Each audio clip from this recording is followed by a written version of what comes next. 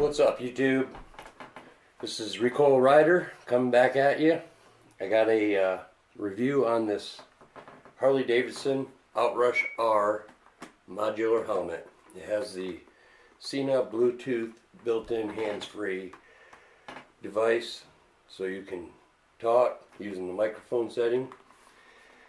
I have a chin mount GoPro set up on this thing right now. It's a GoPro 11. But I am not going to be reviewing this. This is just a review on the helmet itself, but I just wanted to show you how I have my camera set up on my helmet.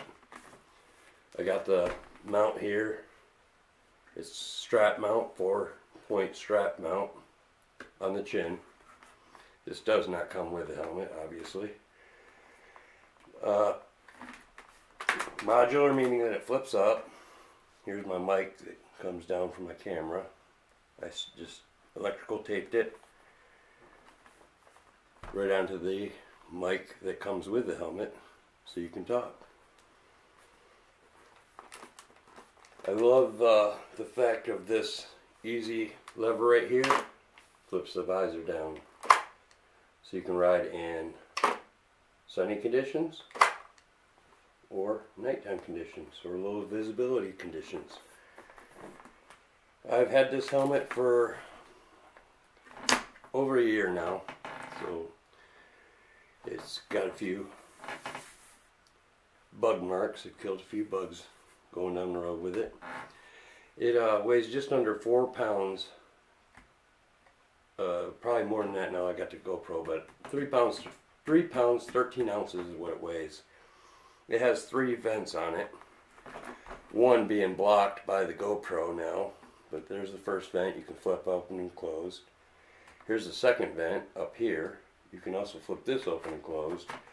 And then the third vent being in the rear, which is not optional. This stays open at all the time. You can't open or close these. It does have a removable liner that you can actually stick in the wash. These just snap off. You can take them off, snap them back on. Wash them, put them back on, you're good to go. It does meet DOT standard and is RF certified.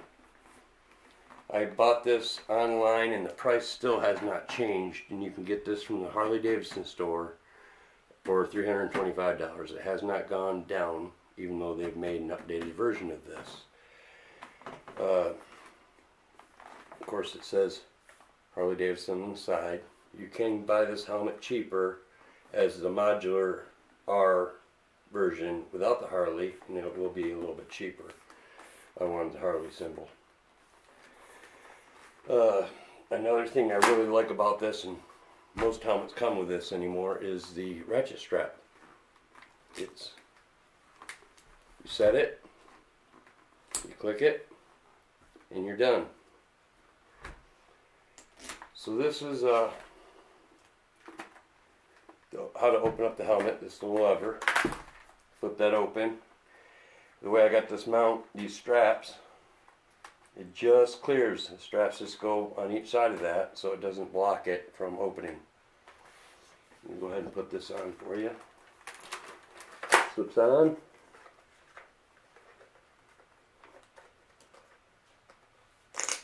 Click, nice and easy. Now I can open it up, get some visibility. I'm a smoker, I can sit there and smoke a cigarette, or if you're a vapor, you can have a lanyard and a vape, and take a vape as you're going down the road if that's your thing. And again, your eye visor, also protecting your eyes if you want to have this flipped up and it's sunny conditions out.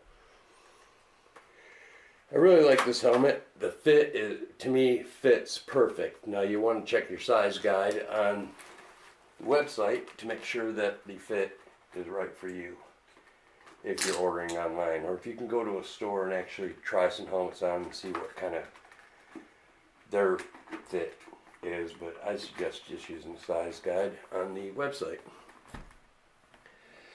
So that's the helmet itself.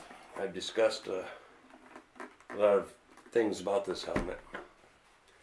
let me talk about the Sena Bluetooth. The helmet itself is really nice. The Sena Bluetooth is okay. If anything, I would say that's the con. It is a built-in Bluetooth setting. You can Bluetooth it to your phone, which is what I do. There are some flaws with it. I found that answering the phone was hard.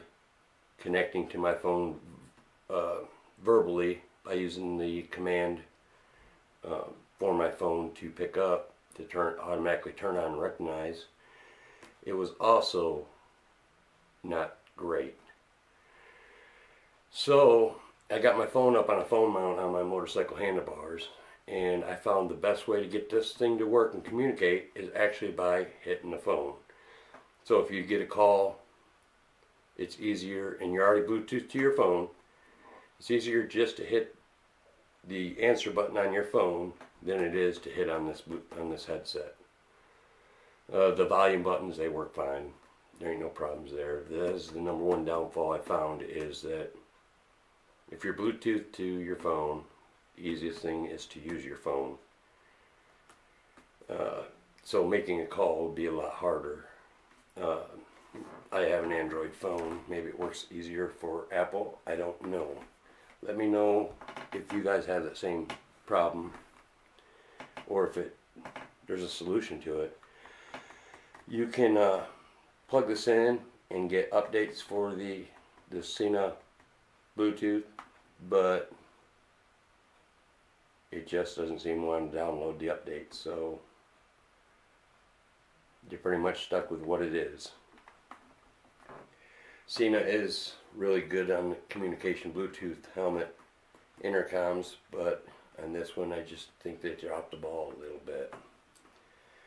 So this is my review on this helmet, and this is what the setup looks like.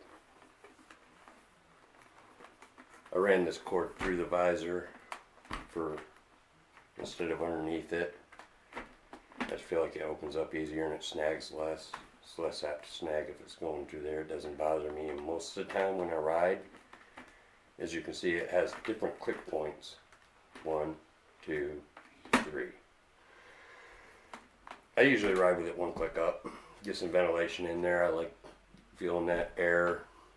I don't have to worry about the visor fogging up on a really hot day as long as it got constant airflow.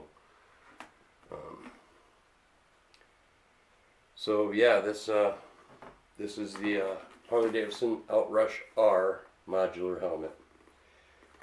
For the helmet itself, I would strongly suggest, for me it was great. I would suggest buying one if it really fits and feels nice. It's not too heavy of a helmet, but you can feel the weight it does have feels pretty durable. So if you guys like this content, I'm going to bring more out to you. Like, share, and subscribe. Tell me what you think. If you have one, or if you're thinking about getting one, or if you have any other questions, just leave a comment in the section below. Thanks for watching.